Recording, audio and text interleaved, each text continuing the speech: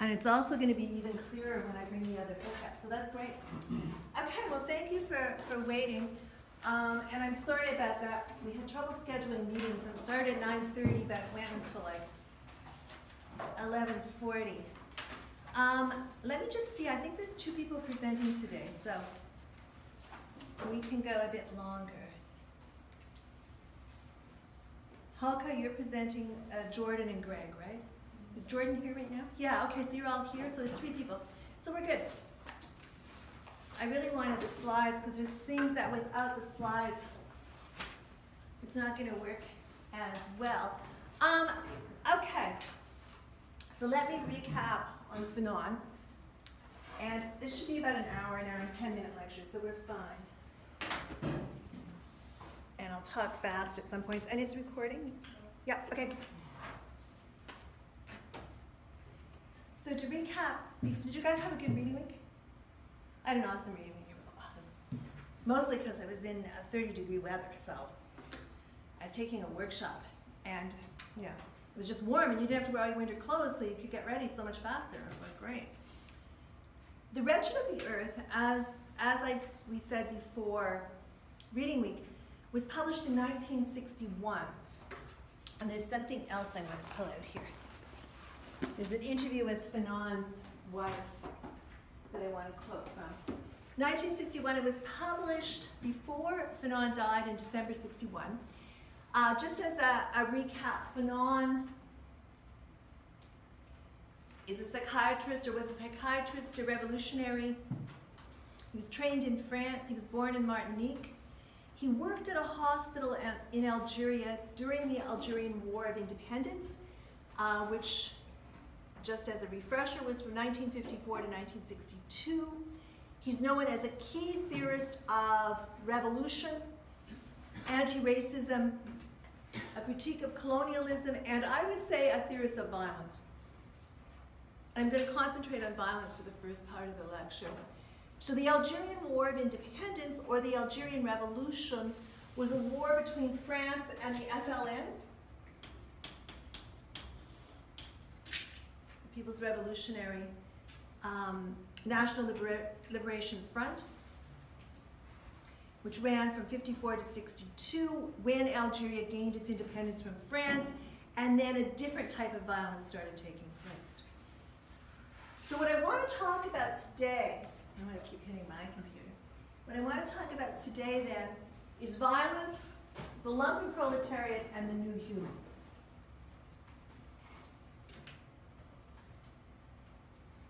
Now the colonial regime was founded by force.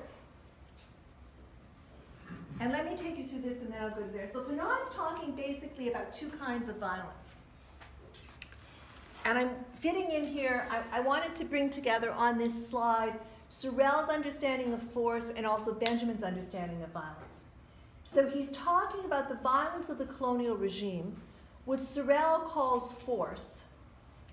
And in the case of Algeria, this is the force in the founding moment of French domination, which is 1827 to 30, and in the maintaining of French domination under direct rule from 1830 to 1962.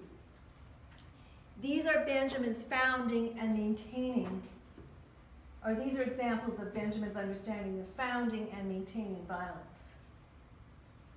Secondly, the second kind of violence he's talking about is the counter-violence of the Algerian people fighting for independence. And he's looking at it as a dialectic of violence. He's using Hegel's dialectic with Marxian sort of infusion, but he's looking at the counter-violence of the Algerian people fighting for independence. And here, this can kind of be matched up with Benjamin's divine, when the violence breaks out, that spark of violence and mythic violence, the way it's coded then in terms of the liberation struggle. Now, just as a refresher, colonist, colonizer, force of the state, colonized, violence of resistance, and there was a term that you, Shahariar, there was a term you used that's Mimi's term, what was it? It's a, I didn't put it on here, but it's the colonized. It's another term for colonized. It's a colonialist. Colonialist, which means? Like the bourgeoisie class that benefits. From the colonizer. So it's like it's basically, so if you want to write down here, and I would have if I'd remembered, colonialist, which is the indigenous bourgeoisie is that the correct? It wasn't the indigenous, it was the occupying. Oh, it's the occupying, so it's just up here, it's colonist and colonializer and colonialist, which is the active, which is basically the active indigenous French nationalists and some articulated Algerian populations. It's a good thing I didn't put it down there because I had it on the other category and I'm like, didn't seem to make sense, but good, thank you. So the colonial regime then, so are you guys clear on this? That the colonist and the colonizer are forces of the state. That's the colonial regime. Those are the terms that Fanon uses, and the colonized are those who have been subject to, the force of the state. And in terms of violence, the colonist and the colonizer is using force of state. The colonized is engaged in the violence of resistance. So the colonial regime was founded by force. It owes its existence to force. So it's founded by violence, called force if you're using Sorel. It owes its existence to force, that's maintaining violence. And in armed struggle, and it's only for Fanon, armed struggle that will overthrow the regime. So Fanon says, and in an interview after Fanon's death with Josie Fanon, she says that basically oppressed and colonized people cannot free themselves other than through armed struggle. That's Fanon's position.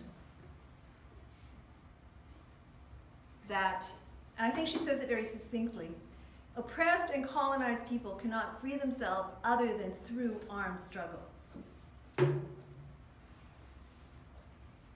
The very same people who had a, this is on page 42, and we talked about this a little bit last week, or 2 weeks ago, and we jumped ahead a bit. The very same people who had it constantly drummed into them that the only language they understood was force, now decide to express themselves with force. What Fanon says on page 42 is that the colonist, here, that the colonist has always shown them the path they should follow to liberation. So if you take a look at page 42,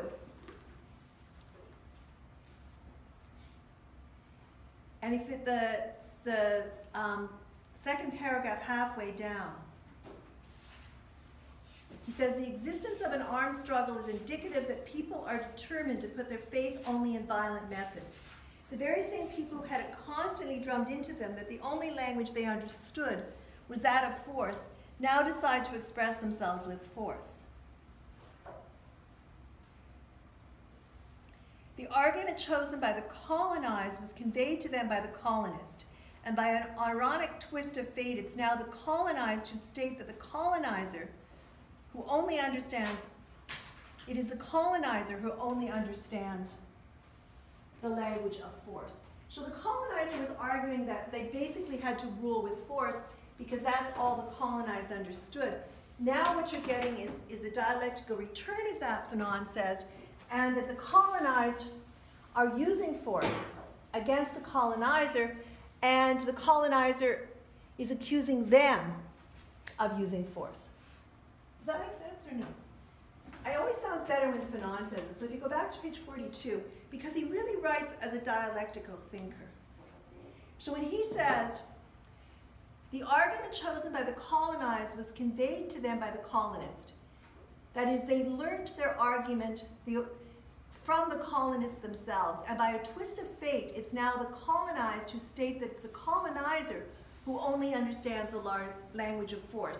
That is, that you could only fight oppression with force. So he's doing sort of a dialectic there and a synthesis.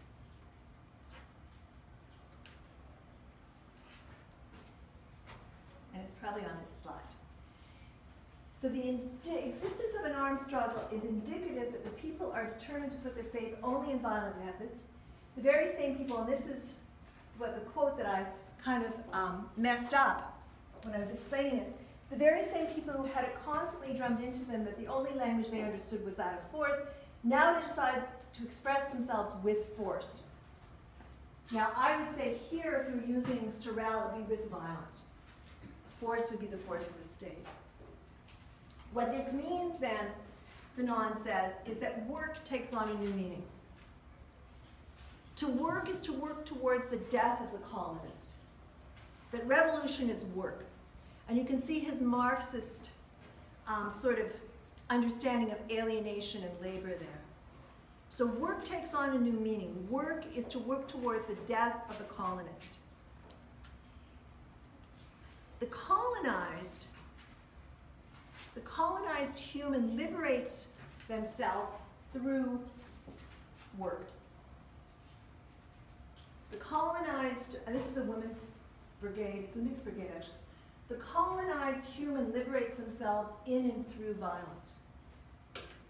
It's a new understanding of violence. It's an understanding of violence that's not present in Sorel or Benjamin. That is that it's, and this is where Fanon got into trouble, okay? The idea that in order to build a new human being, you liberate yourself through violence. That violence is a way of a purifying act. It's almost like this, Benjamin's understanding of divine violence. So if you take a look, I want to talk a little bit about women in the Algerian struggle. So you've got rural, and then I'll go back to violence, but I think this fits well here. You've got rural and urban women. He writes about it in A Dying Colonialism. There's 20% of urban women joined the FLN. And 2%, then there was a lower percentage of rural women that joined. Women participated as combatants, 2%, spies, weapons transporters, fundraisers, nurses, cooks. After the war, women returned to pre-war positions defined by societal, religious, and cultural values. So one of the things, that if you take a look at it, the women were very active in the Battle of Algiers. And if you haven't seen the film on the Battle of Algiers, it's on YouTube, it's really worth seeing. Fanon writes about this in terms of women carrying, because men were constantly stopped by the police and the military. So women were able to move around freely and smuggle weapons.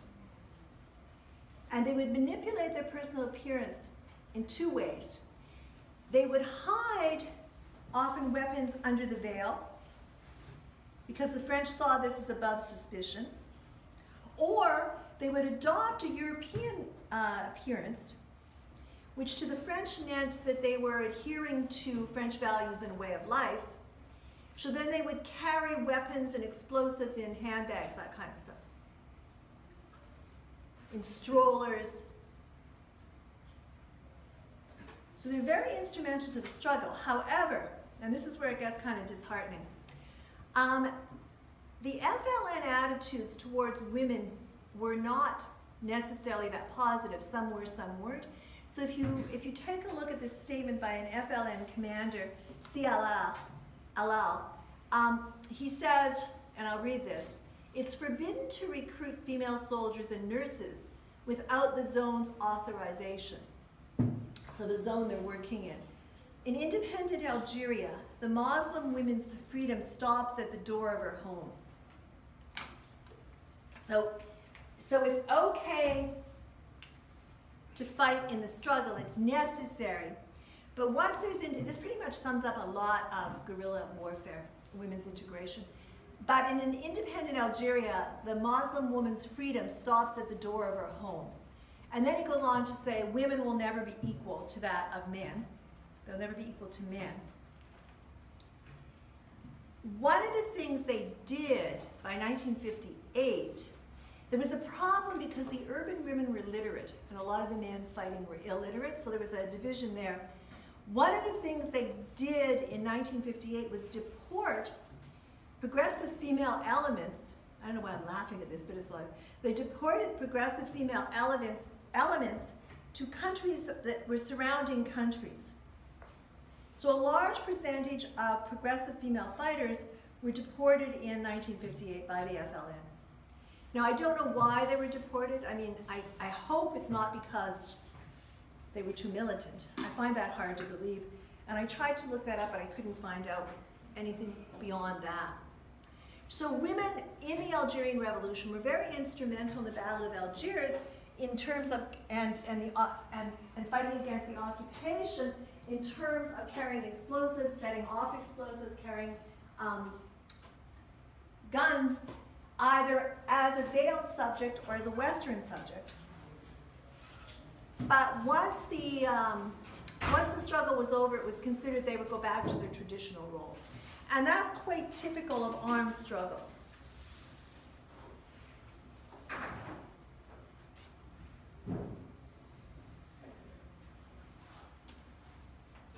So what Fanon argues is that in this struggle, a new militant could be trusted only when he could no longer return to the colonial system. So you would have to engage in, and this is quite common in armed struggle, you would have to engage in an action in which you could no longer go back to your previous way of life in order to be trusted. So it's like a new militant's initiation was engaging in an action, but they could not then leave the struggle and go back to their previous way of life. Fanon, again, this is a different understanding of violence than anyone else on the course until we get to Zizek, who develops it from Fanon. Violence is a cleansing force. It frees the indigenous person, the native, from their inferiority complex and from their despair and inaction. It makes them fearless and restores self-respect.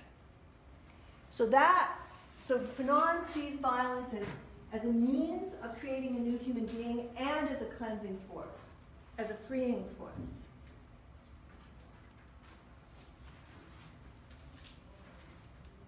National liberation, national renaissance, the restoration of nationhood to the people, commonwealth, whatever the headings used may be, the new formulas introduced, decolonization for Fanon is always a violent phenomenon. Because the colonial society was founded in violence, violence for Fanon has to be used against the founding violence. So divine and then mythic violence used against the founding violence. And there's a quote from Malcolm X, which I think is quite important in terms of the international understanding of Fanon. Malcolm X says, in Algeria, the northern part of Africa, a revolution took place. The Algerians were revolutionists. They wanted land.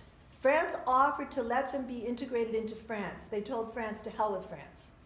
They wanted some land, not some France. And they engaged in a bloody battle. You don't have a peaceful revolution. So Fanon's integrated into Black Power movement. You don't have a peaceful revolution. You don't have a turn, the other cheek revolution. There's no such thing as a non-violent revolution. So Malcolm X is stressing that coming from Fanon, stressing Fanon's point there. Now, there's a stage, Fanon says, where the violence of the colonial regime and the counter-violence of the colonized produce a homogeneity. Again, you can see his use of the Hegelian dialectic.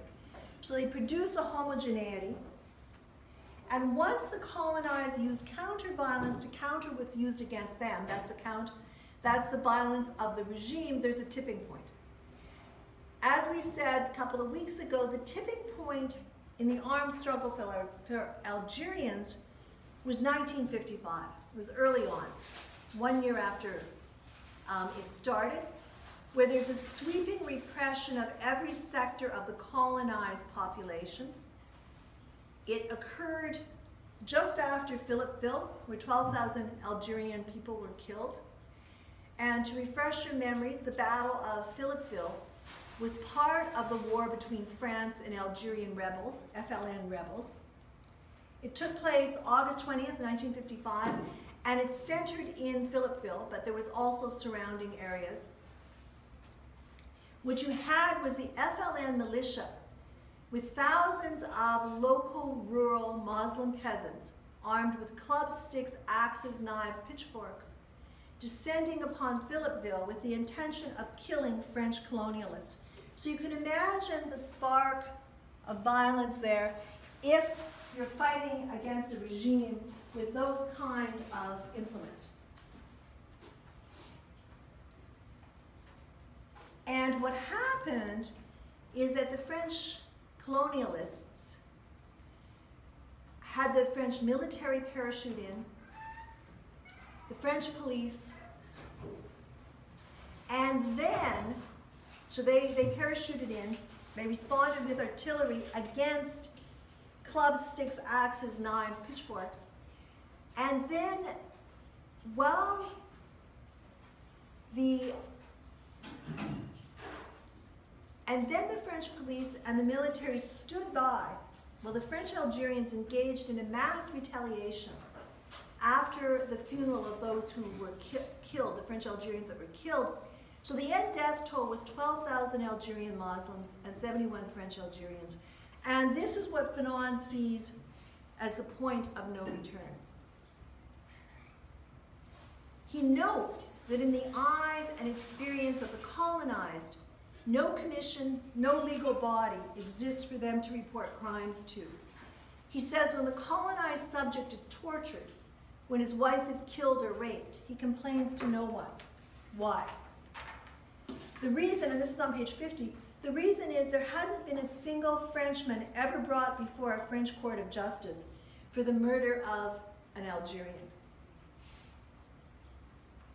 There's been no single Frenchman brought before a French court of justice for the murder of an Algerian.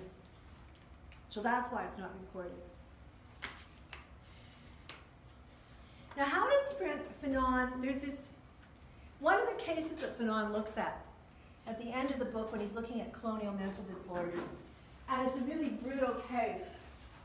It's a case of two kids playing with their French, like, so they're Algerians, and they're playing with their French friend. They're like, I think 8 and 9 or 9 and 12, and they end up killing him. They take him up into the hill and they kill him. And so Fanon is then the psychiatrist is working with the two boys that have killed the French boy. And he says to them, well, why, like, he was your friend, why did you kill him? And they said, because, there were two reasons. One is, because he was their friend, he would go with them because they played together, so they had access to him. And secondly, it was this incredible rage from a 9 and 12-year-old about nobody ever, what they said to Fanon is precisely what Fanon writes here, that in their experience, no French person has ever been tried for killing an Algerian. And so so Fanon obviously is not condoning their action, but it's this rage that builds up at a really unfair justice system. And the realization as young as 9 and 12 that the system itself is never going to prosecute anybody that does an injustice against an Algerian. That the French, because it's a French justice system, the French citizen will always have, what? Sanction to do as they please, basically. So how does he define violence? How does Fanon define violence? He defines it, I tried to sort of boil down some of the ways that he defines it. So he says, the violence of the colonial, this is on page 46, the violence of the colonial regime and the counter-violence of the colonized balance each other and respond to each other in extraordinary reciprocal homogeneity. What he's saying there is that there's a dialectic, that a regime founded in extreme violence is going to be responded to in extreme violence. That the violence of the colonial regime and the counter-violence of the colonized balance each other. and respond to each other in this extraordinary reciprocal homogeneity. Which then said, he allows them to say that violence among the colonized will spread in proportion to the violence exerted by the colonial regime. But the more violence the colonial regime uses, I realize I forgot to put the mic on, that the more violence the colonial regime uses, the more violent the resistance struggle is going to be.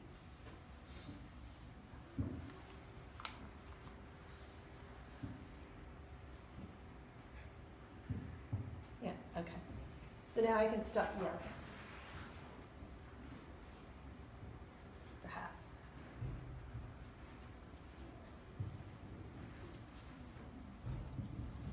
Okay. So at the individual level, is that mic okay? Or is it too loud? I'll stop yelling. Sorry? It's okay. It's okay. Let me know if it's too loud and I'll turn it down. At the individual level, violence is a cleansing force.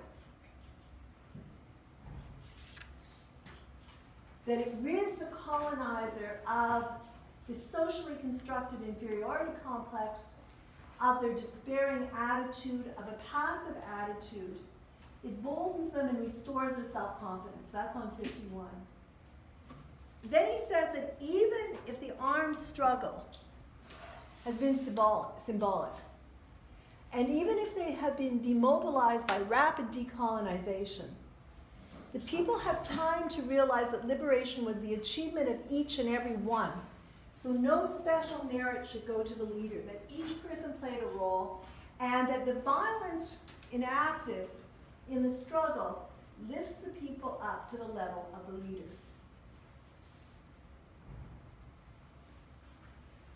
He says that when the masses have used violence to achieve national liberation, the masses allow nobody to come forward as the liberator. That nobody comes forward as the single leader. Because all have been involved.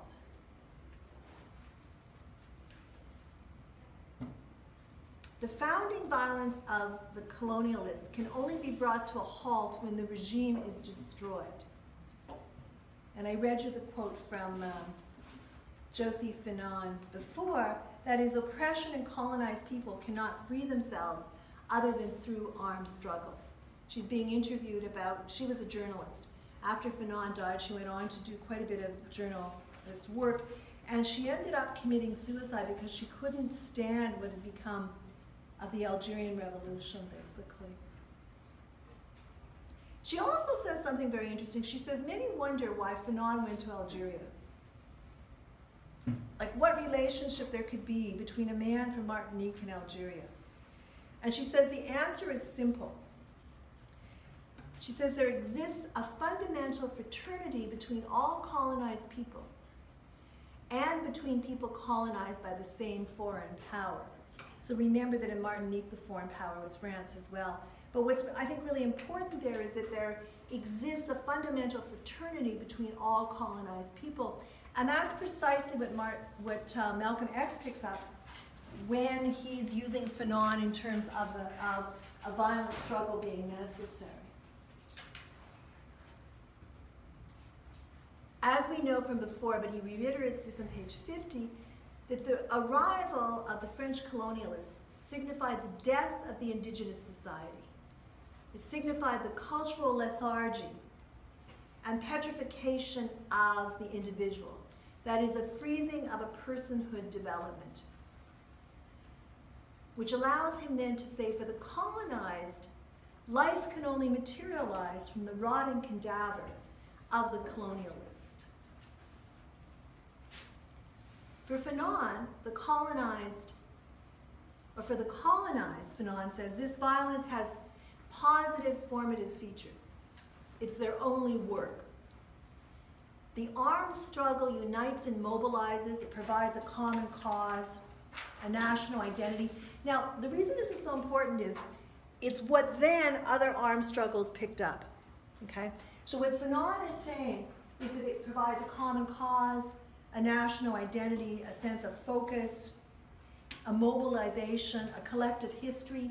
It unites the individual and the group.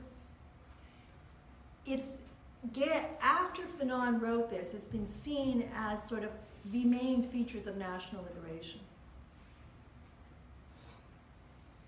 So the violence of the liberation struggle is unifying first in the armed struggle, which in a sense is begins as a divine struggle and a mythic struggle. And then it turns to building, fighting poverty and underdevelopment in the independent stage, where it turns into what Benjamin would call founding and maintaining violence. So if you want to map the liberation struggle, I would map it this way, that when he talks about Philipsville, that's like this divine moment, which there's no turning back. Then you use that as a mythic moment of resistance,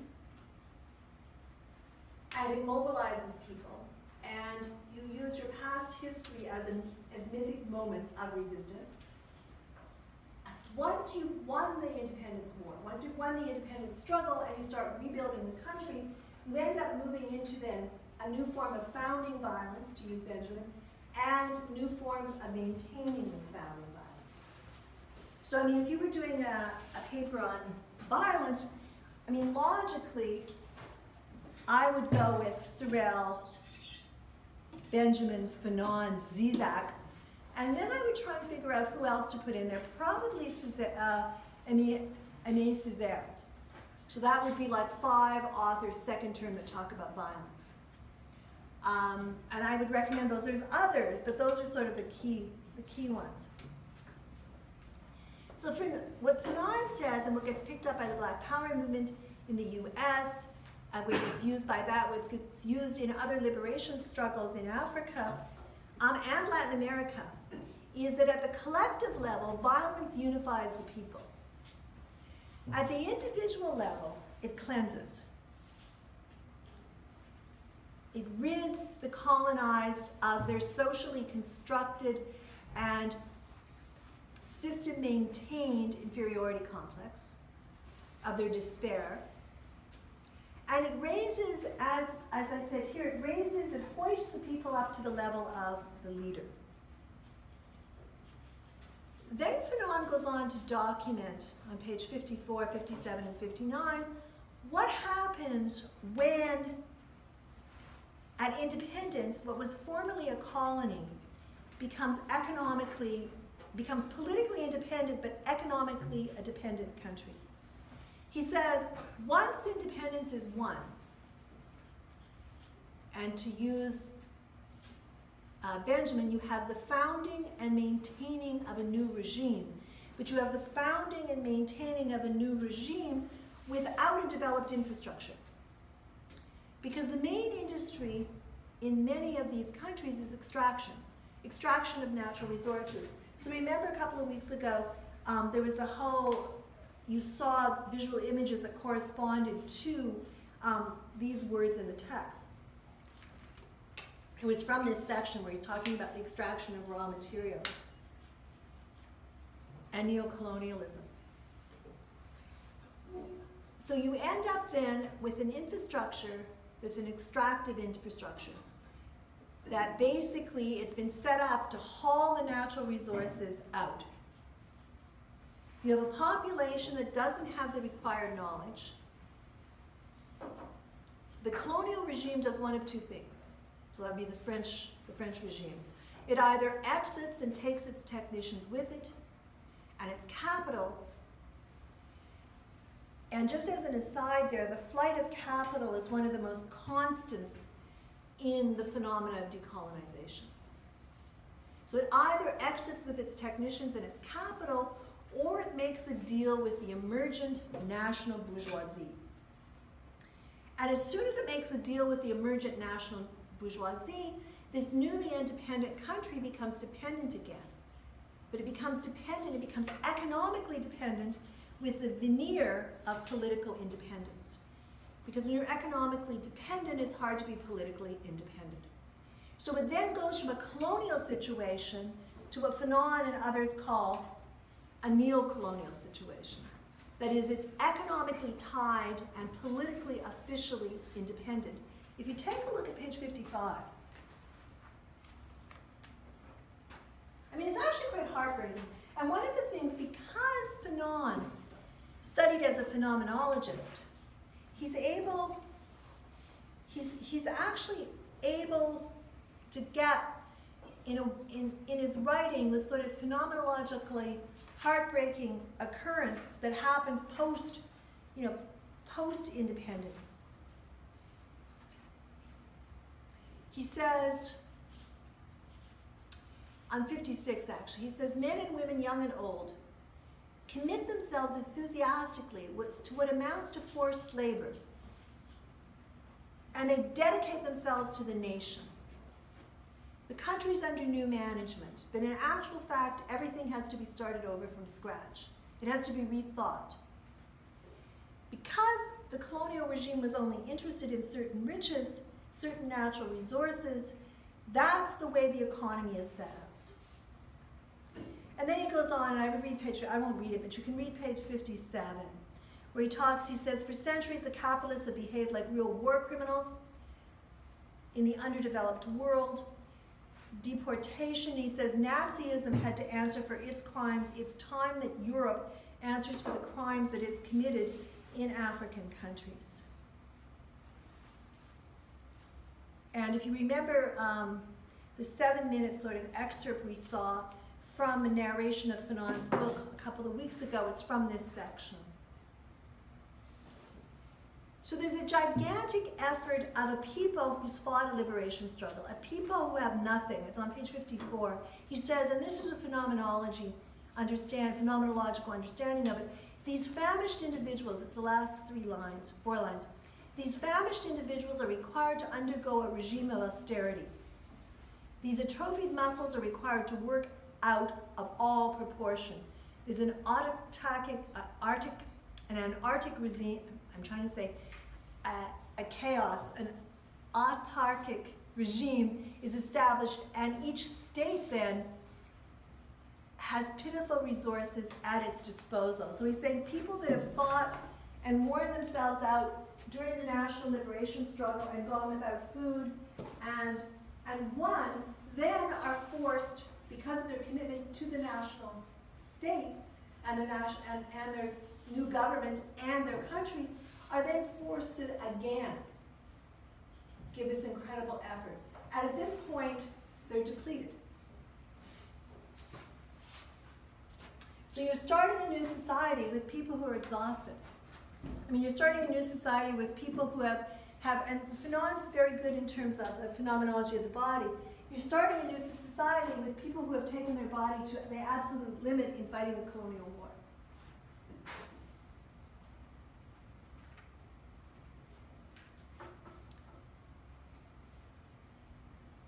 He talks about the dual consciousness on page 59. I think that becomes really important. He says the aid that Europe should be paying African countries for all the raw materials that's hauled out of there and the labor that's exploited. He says such aid on page 59 must be considered the final stage of what he calls a dual consciousness. And this dual consciousness is an ethics for Fanon. It's a consciousness of the colonized that it's their due. It's a consciousness of, in Algeria's case, the French colonizer, but it's their due. The French colonized the Algerians, that it's their due. They are owed this. And it's the consciousness of the French capitalist powers that they must pay up. So it's a dual consciousness. That as a colonial subject, now an independent subject, it is your due, your country's due, to have payments made for the resources extracted. And as a capitalist power, it's your responsibility to pay up. It's owed. It's not an act of generosity. Rather, it's what's owed. And that's on 59. As soon as the capitalists know, and they're obviously the first to know that their government's preparing to decolonize, they withdraw all their capital from the colony. What you've got is a spectacular flight of capital. It's one of the most constant phenomena of decolonization. So Fanon is saying there that you can't tell. One of the reasons that decolonization isn't working is because it never has a chance, because the capital is just pulled out. But the Western powers, rather than recognizing their responsibility and their obligation to pay up, just pull everything up.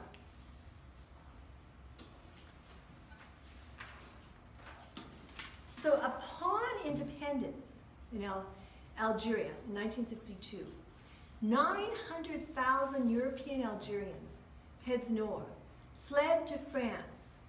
And they fled to France and they pulled their capital out. And France pulled its capital out. They fled to France in fear of the FLN's revenge. They left within a few months. The French government, it was noted, was unprepared for the refugees coming in. And so it caused turmoil both in France and in Algeria. The majority of the Algerian Muslims who worked for the French in the army were disarmed, and they were left behind. We talked about this last week. They were left behind with the protection of a treaty between French and Algerian authorities. And the treaty said that no action would be taken against them. However, the Harkis, in particular, because they were auxiliaries in the French army, were regarded as traitors by the FLN. And between 50,000 and 150,000 Harkis and family members were murdered by the FLN, or lynch mobs, after being tortured. They were abducted and tortured. So all of a sudden you've got a terrible situation. And that is that, the FLN has won the liberation struggle. They've signed a treaty saying no harm will come to Algerian citizens, not French citizens, but Algerians who fought against the FLN in the Liberation War. And they just lied. So then once the treaty's signed and the French pull out, they end up killing those who fought against them, rather than re-educating, rather than integrating. But the violence then turns inward again. And it's really a problem. I mean, it's really a problem post-liberation, what you do. I mean, Zimbabwe got into the same problem. What you do with those who fought on the other side. If you read, interestingly, the workshop that I took in Florida over Reading Week quoted Nelson Mandela a lot. And it was a meditation and forgiveness workshop, and it quoted Mandela a lot in terms of truth and reconciliation in South Africa, and the idea that it's possible to forgive those who have oppressed you. So Mandela changed. I mean, he coming later in history and seeing what had happened after revolutions had been won, and after the liberation struggle ended, and also in a different historical context. He and Desmond Tutu were very focused on reconciliation, forgiveness and reconciliation, and building a new society. It hasn't gone so well. However, it's almost, there's other economic problems, etc., that have happened, but it's gone much better than what happened in Algeria and what happened in Zimbabwe. I mean, one of the things that Nelson Mandela did, which is interesting, is at his swearing in as president, the person who was his jailer for, I think he was in jail for 29 years or 6 years, his jailer, one of his main jailers, was invited to it. They become friends, like one of the guards. So that's he also integrated the country through, soccer and things like that.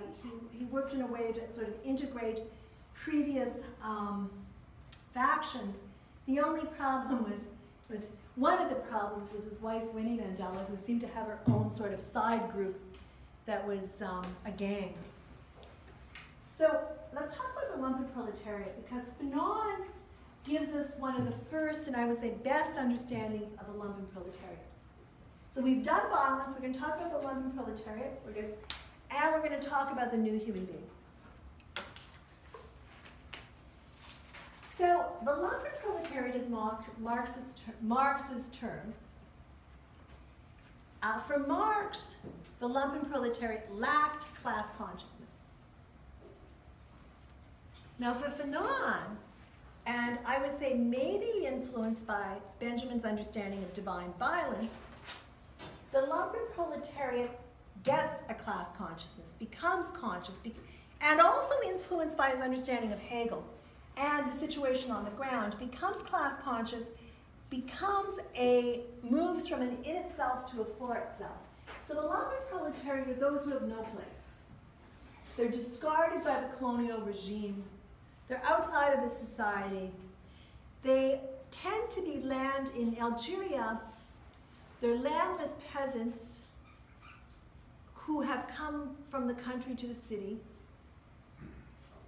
And for Fanon, it's the landless peasants and the lumpen proletariat who make the revolution. They're going to make the revolution. He sees the lumpen proletariat as the urban extension of the landless peasantry. So remember, the proletariat has a structural relation to the means of production. Okay? It's their labor that contributes to the means of production. They're structurally related to it. It's their labor that's exploited. The lumpen proletariat does not have a structural position in relation to the means of production. What they are those who are spewed out. So he lists them at some point. He says, okay, drug dealers. He goes through them, he goes through all those who are not part of producing for the colonial country. So he's like drug dealers, pimps, petty criminals, prostitutes. Who else does he lists? He's got about 10 that he lists. So it's and those who don't fall into that category, those categories, but people that just don't have a place. They're living outside in the shanty towns. They're not integrated within the capitalist system. They've been thrown out. So the landless peasants. I'll go back because I want to read Attu's after. So let me read Attu's first, and then, no, I'll do this first.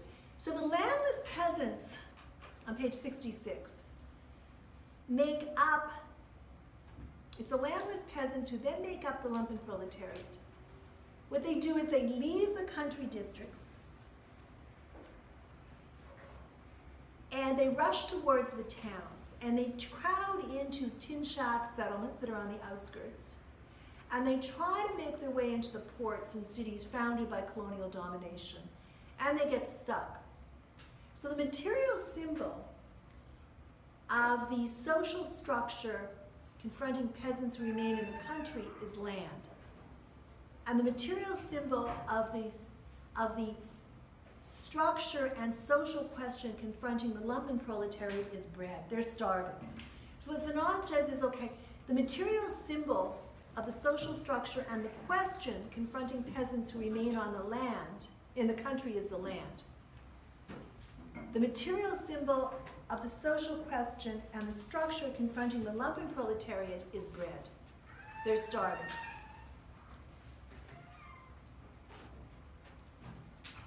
So Attu Sishiutu, I talked about Attu's work last week, Fanon's dialectic of experience. I think I mentioned I studied with Attu. So Attu says this of the lumpen proletariat. The lumpen proletariat, faced with the most basic of human needs, is the class to whose members every access to the treacherous advantages of colonialism and modernity is barred, and who are the resentful witnesses to the privileged servitude of the national bourgeoisie and the proletariat.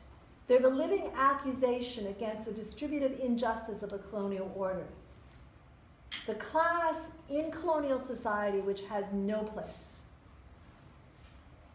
It has no place in this scheme of gradations. In the lumpen proletariat, the immediacy of material need and social consciousness which integrates the rebellion in the rural district, finds its urban equivalent. So what you've got are the peasants in the rural districts and the lumpen proletariat in the urban. So the lumpen proletariat in the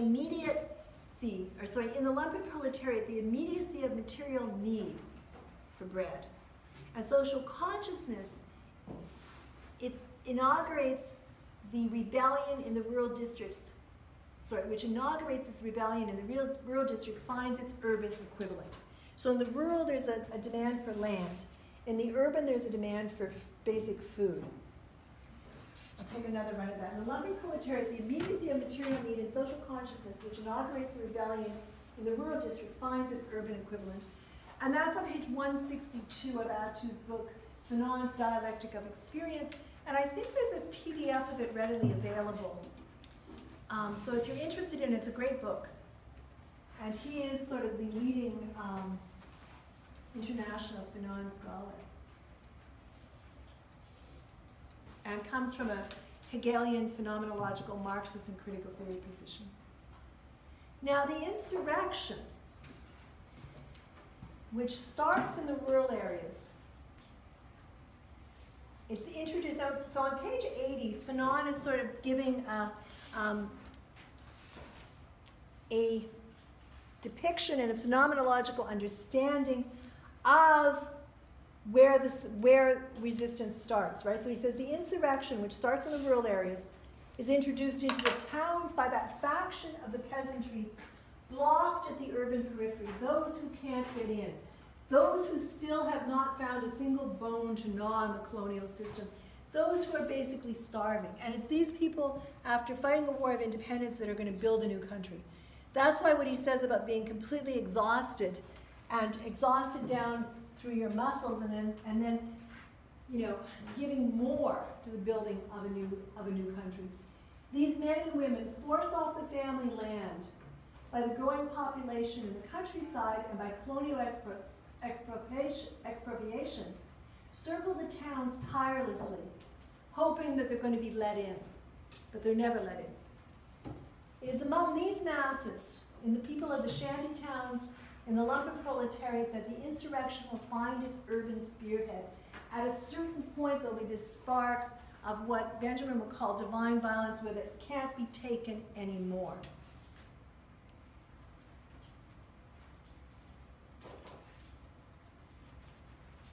So divine violence, you might remember this slide image from Benjamin, the lecture on Benjamin. And just a refresher, divine violence is violence outside the law, it's spontaneous, it can be called sovereign violence. So according to Benjamin, and Fanon is seeing the lumpen proletariat through an understanding of Benjamin's divine violence, I would argue. Divine violence is violence outside the law, it's spontaneous, it may be called sovereign violence, that is, it's standing on its own. It's independent of the system. The lumpen proletariat, this cohort of starving humans, divorced from tribe and clan, constitutes one of the most spontaneously and radically revolutionary forces of colonized people. Fanon was the first to see this. That it's not those who have a position in the mode of production, but have a position or structurally linked to the means of production. Rather, it's those who are completely outside. Those that Marx actually had written off, which is why, again, Fanon is seen as such a revolutionary thinker. The formation of the lumpen proletariat is a phenomenon which is governed by its own logic. And neither the overzealousness of the missionaries nor decrees from the central authorities can check its growth. It's outside the system. And it keeps increasing. The system keeps faltering, spewing people out, it keeps increasing.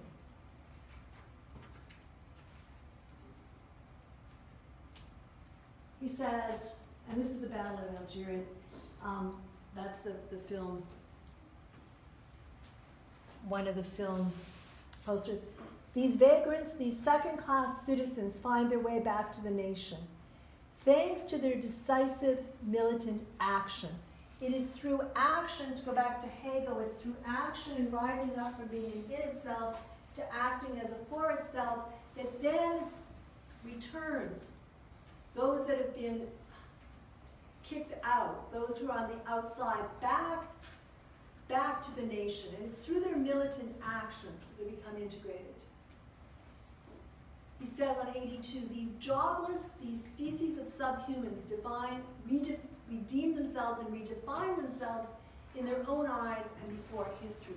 They do it through militant action, according to Fanon.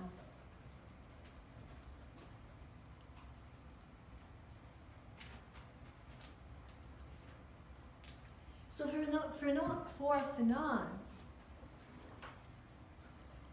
violence is humans recreating themselves. Violence is man recreating himself, is what he says.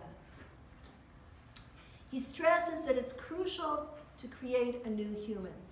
Now, you're going to say, okay, it's crucial to create a new human. And partly what Nelson Mandela and Desmond Tutu did in terms of truth and reconciliation and forgiveness was a real attempt to do this. Okay, to try and create a new human being.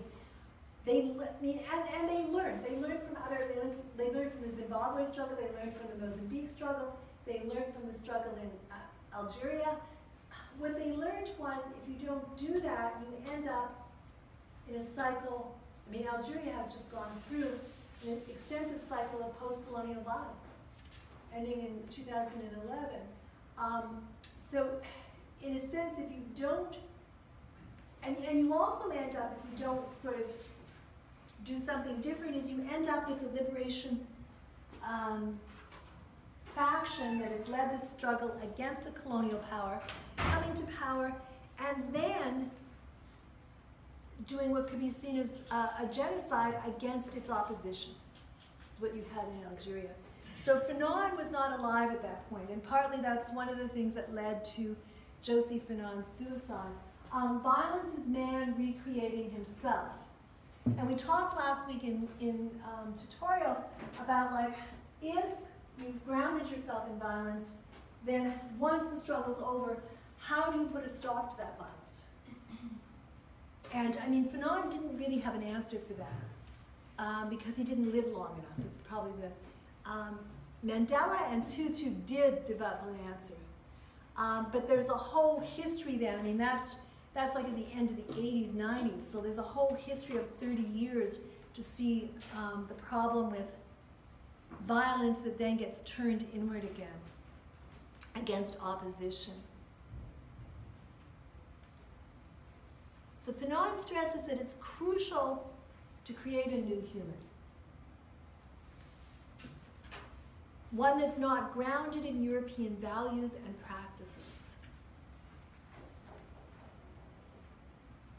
And he says we have to create a new human that's not grounded in European values and practices. He says, when I look for human in European lifestyles and technology, I see a constant denial of human, an avalanche of murders. So he's indicting Western Europe. He's also indicting America, much like Aimé Césaire did. And he says that he turns to America and he says, America has caught up to Europe.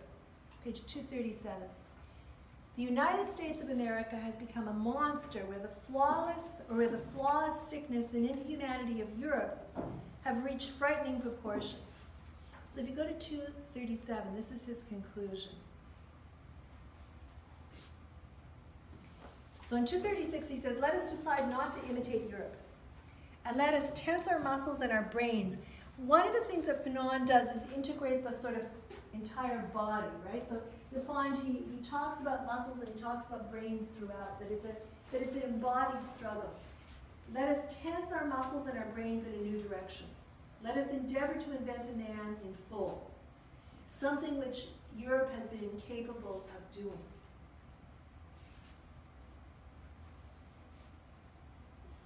And he says that the third world, because what we would call the global south today, but he says the third world has to start over, a new history of human beings. Bottom of page 238. Which takes account of Europe's crimes. And he says the most heinous of which have been committed at the very heart of man, the pathological dismembering of his functions the erosion of his unity in the context of the community, the fracture, the stratification, and the blood tensions fed by class, and finally on the immense scale of humanity. The racial hatred, slavery, exploitation, and above all, the bloodless genocide where 1.5 billion men have been written off. He says that we have to start a new history of human beings. And in that new history, we have to take account of what Europe and America, the United States, has done to the third world. And the last line of the book, page 239, Fanon says,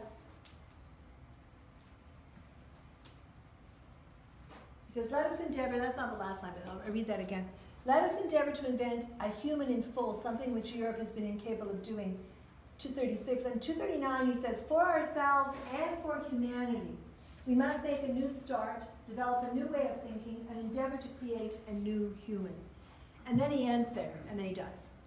Not that long afterwards. So, which is really, I mean, sad for any number of reasons, but I think Fanon, with his background in psychoanalysis and his training as a doctor and his experience in Martinique and Algeria and in France, would have had some way of understanding after the revolution, and when you're founding a new society and you're creating a new human being, how to go about doing that.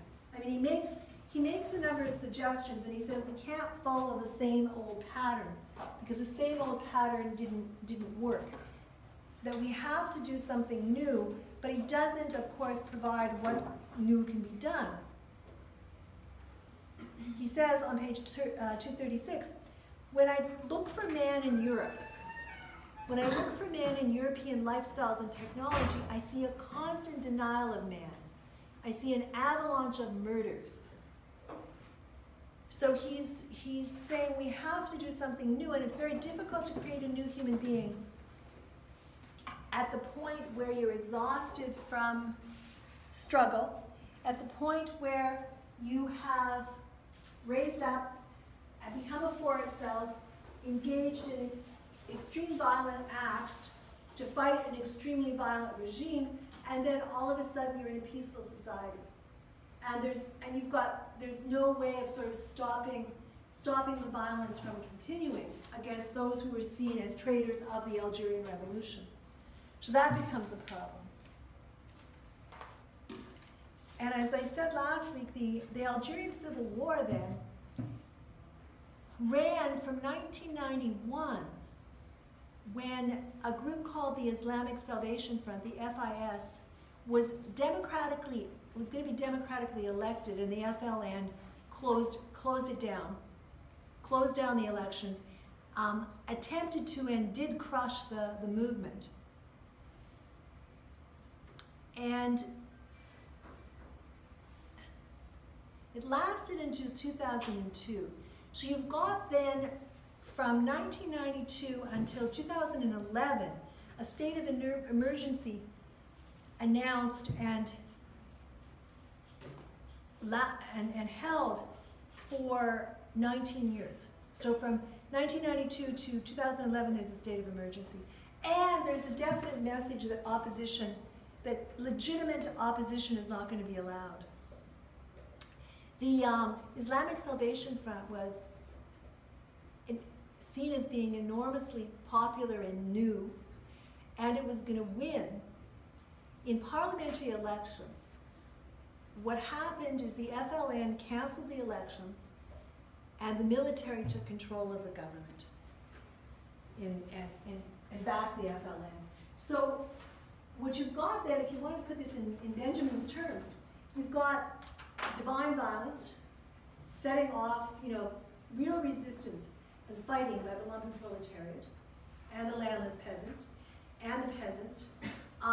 You've got independence,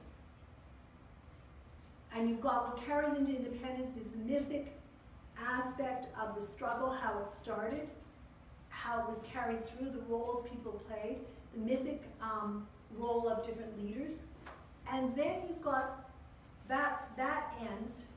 Now the FLN has state power. They've got the problem of the infrastructure exiting. They've got the problem of the technicians and the experts going.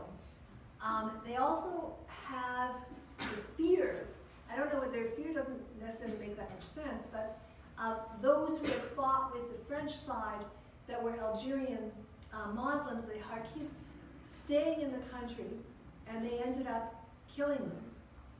So you've got like the founding of a state then in violence, and you've got the extreme maintaining of the state through the up until, and then when you've got democratic elections and another political party is going to be elected, you've got a state of emergency the last 19 years. So part of the problem is what you've got is a violent colonial society backed up by the French military and police and colonialists on the ground. And then you've got a post-colonial society that is backed up by militias that are supporting the FLN. And so I think what Josie Fanon says is Fanon would have been, extremely, extremely disappointed at what happened.